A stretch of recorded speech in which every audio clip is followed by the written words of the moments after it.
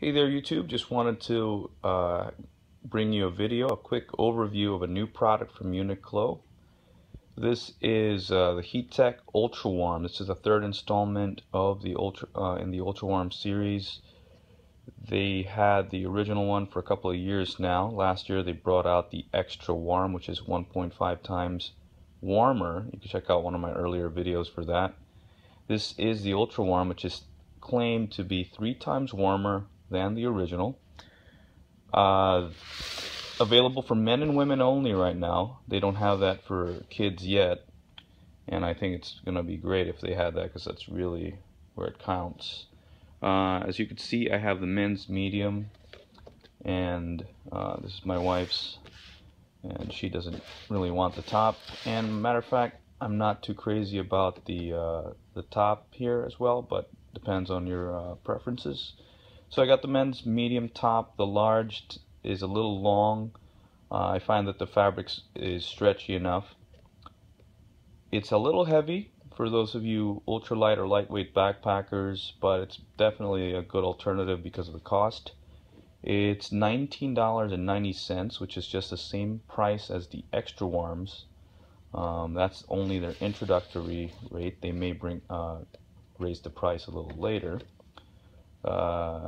So really warm. I've tried them on. I haven't really used them outside yet, but it seems to be really warm. The claim is that it is 3 times warmer than the original.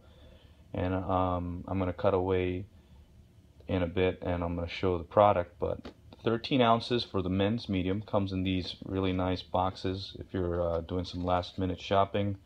I apologize, I should have had this video out earlier, but been very busy. So the men's medium top, again, I prefer the medium because of the cut. It's 13 ounces for the top and about 10 ounces for the bottoms. And I find that because of their being stretchy, the mediums work well, even though I have I'm 200 pounds and I usually wear a large shirt or large jacket with everything else. Sometimes even extra large. So I've got a pretty short, stocky build, and the mediums work really well for me because the large is cut a little too long. It goes all the way down, way below my hip, and not a big fan of that. It's a lot of excess material. That was the case with their Extra Warm series, and pretty much similar to the Ultra Warm series as well. The large is just a little too loose. I find that with base layers, it's good to have it nice and snug to your body. Anyway, I'm going to cut to the product itself. So here we have the top, and it's a different texture from what you're used to with the Heattech series. This is more of a textured feel. As per their website, take a look at the detail on how they did it, but it's supposed to be a 3-layer weave. Meaning you've got different levels to how it's woven, and that adds air pockets according to their explanation. It's got that same brushed feel on the inside, sort of like a fleece, similar to the Extra Warm series. Again, that's 13 ounces. Feels really heavy, feels kind of like more like a regular cotton top than a like one of those woven tops than a base layer. I really do love the feel and the fit of the bottoms, nice and snug, really warm, and same great elastic that they use in all the other lower weight products. So there's really not much to say at this point. This is more of an overview. I haven't really had much use of these. I've tried them on. They fit really well. I have no doubt that they'll be warmer. I think they're a great alternative to to other base layers like Capilene and Under Armour, just because of the cost. And Uniqlo has always been a great alternative to that. And I think that the backpacking or outdoor gear people should really start including them in their reviews. I know they're included in the forums. They're great for everyday use, of course. I'm not sure about the drying times, but for the casual backpacker, These are great alternatives. Matter of fact, they don't weigh much more than the Nike Hyperwarms, so definitely a great alternative and should be just as warm. I'll be doing a long-term review of the product, later on after the winter. So I'm gonna have some better data, better information, probably a better video with me actually having the product on. The women's have a different patterning. It's not very obvious here. I don't want to take it out of the box at this point. It's got a ribbed texture to it, so it's like a rib running down. And yeah, I just think it's a great alternative. I'm going to bring in a couple of other items here just quickly. I've shown these in one of my bug out bag videos for the car. These are the Kirkland Merino Wool socks from Costco. I'm not sure if they're available online. I haven't seen them on the online website, but definitely if you have a Costco membership, you can check out in the stores. As you can see, they're 70% merino wool, 29% nylon, 1% elastane, and this is made in the USA with Australian merino wool, as the label says, which is really fascinating.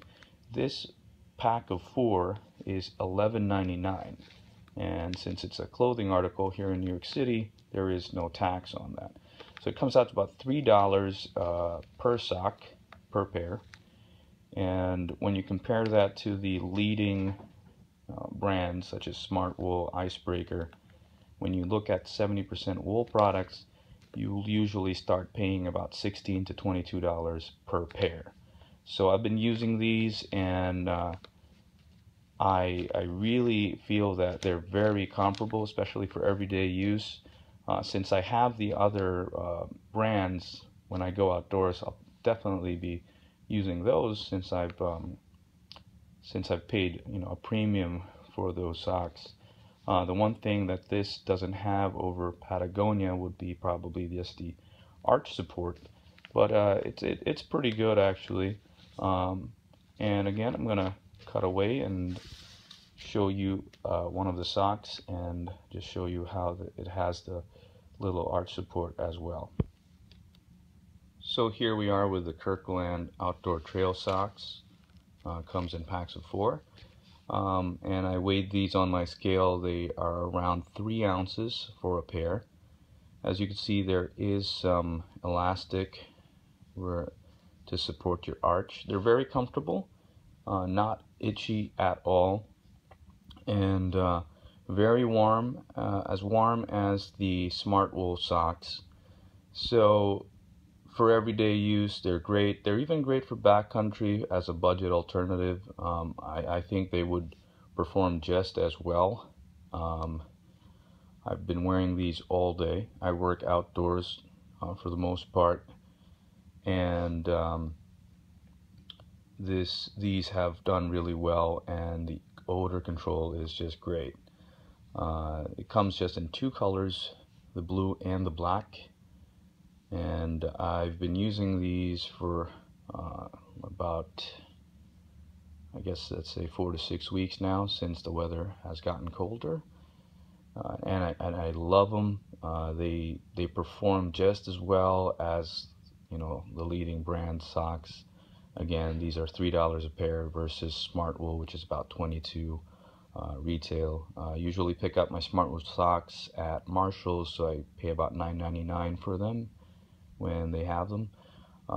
So anyway, just wanted to bring you these for those who are doing some last minute shopping. These come in great. I like to just kind of pick some of these up, hats, gloves, and you have a set of products, stocking stuffers for people that you probably forgot on your list. I always like to keep some basic items like wool socks, gloves, hats around, and just put them all in a bag. And if you got an extra guest for Christmas, you forgot that you had that one other cousin coming to town, and yeah, these make great gifts.